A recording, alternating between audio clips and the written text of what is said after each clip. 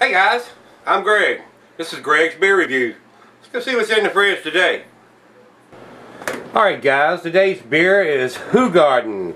This beer is a Belgian style ale that's pale and cloudy in appearance, being due to unfiltered and a high level of wheat and sometimes oat that's used in the mash. It's always spiced generally with coriander and orange peel, but some other people put oddball spices and herbs in the background to change it around a little bit. So it's a crisp beer with a slight twang. Comes from the wheat and the level of carbonation that's in the beer. A lot of the people here in the United States have liked this style of beer here recently. The Belgians have become more and more popular. So it's often referred to as the white beer due to the cloudiness of the yeast in suspension.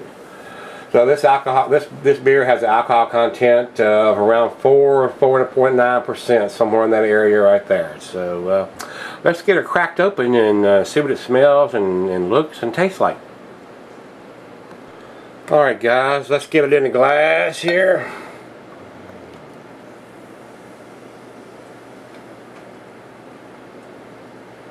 Oh, that's looking pretty good.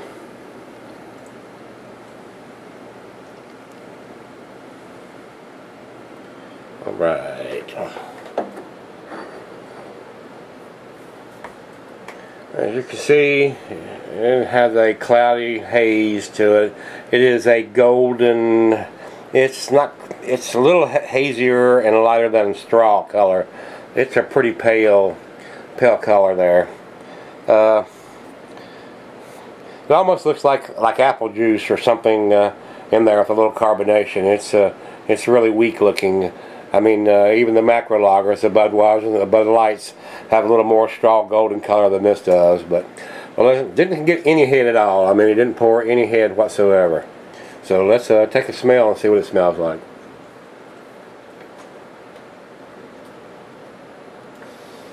I smell a little coriander and orange peel.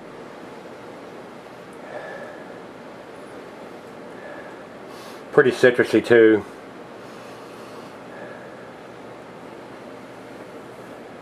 A little bready aroma to it. Well, let's take a drink and see what we got.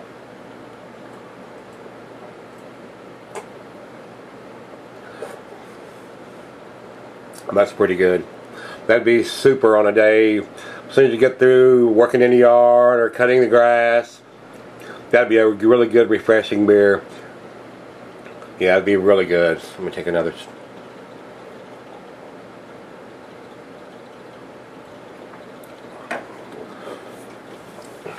Well, guys, that's really good. They recommend the glass to drink this with, the pint glass or the tumbler or the mug. It's not recommended for extended cellaring because of the low alcohol. The food pairings would be cheeses, pepper, Monterey, pepper jack, brick cheese, the feta cheeses. It would probably go good. It's so light it would go good with salads. The meat would be poultry and fish and shellfish is what they say. But like I said, on most of these summertime beers that I drink, they go well with burgers and stuff too, steaks, chops. So I'm gonna sip on this for a little bit, and we'll be back with the final grade in a few minutes. Alright guys, I'm back. As you can see, all I got left is a little bit here. Like I said, this would be a good summertime beer. It's nothing superb or special about it. I would say that the head dies out really quick once you pour the beer. Like I said, it almost looks like a juice. Got very little head left here. So let me get the final sip here and I'll tell you what I think.